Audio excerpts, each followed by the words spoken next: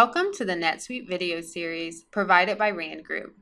My name is Jamie Setterbo, and in today's video, we'll be going over how to create a new general ledger account. We are going to navigate to Financial, Lists, Accounts. Here you have a list of all of your accounts. Be sure that the Show Inactive checkbox is ticked to make sure that we aren't creating an account that we could just reactivate. Once you are sure the account you want to create isn't in the list, click on New. This will bring you to the account entry form. All the fields you see with an asterisk are mandatory fields, and if you click on the name of any of the fields, you'll get a field help pop-up box that will give you a description of that field. We are going to name our account Repairs. This will be a sub-account or a child account of automobile expense. So because the parent account is an expense account, the type of account has automatically changed to also be an expense account. Note that once you set the type of account, you cannot change it later. Because this is an expense account, we got a few new options on our account entry form. The general rate type chooses the type of exchange rate that is used for any foreign currency amounts for this account in the income statement, balance sheet, and other general purposes. The cash flow rate type will translate amounts for accounts in the cash flow statement.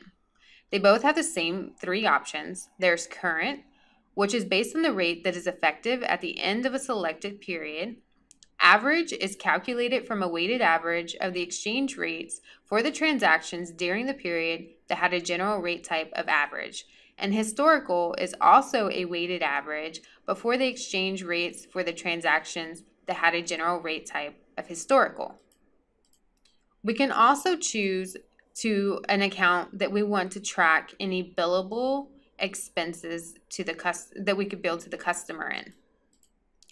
Here we can also choose a deferred expense account to record deferred transactions for amortization and depreciation. If we click over here on this summary box, this will make the account record solely for reporting purposes. It will make it a non-posting account and it will be inactive. Here we could mark this account as inactive. You might want to do this if you want to delete an account, but Netflix won't let you because there are activities on that account or they are needed for reporting purposes. If you choose to restrict this account to any department, class, or location, this account will only be able to be selected on transactions where those segments are also selected. You can also limit the use of this account to a single subsidiary or a subset of subsidiaries.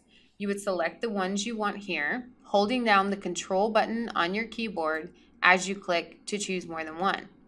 If you tick the Include Children checkbox, this will include the children of any subsidiaries that you have selected. Because we are creating an expense account, this 1099 Miscellaneous Category drop-down menu is available. This will allow all your cash basis transactions for a vendor to be reported on in the 1099 form in the box that you choose here. Once you are done, click on Save, and you have just created a new account. Thank you for viewing this video provided by Rand Group.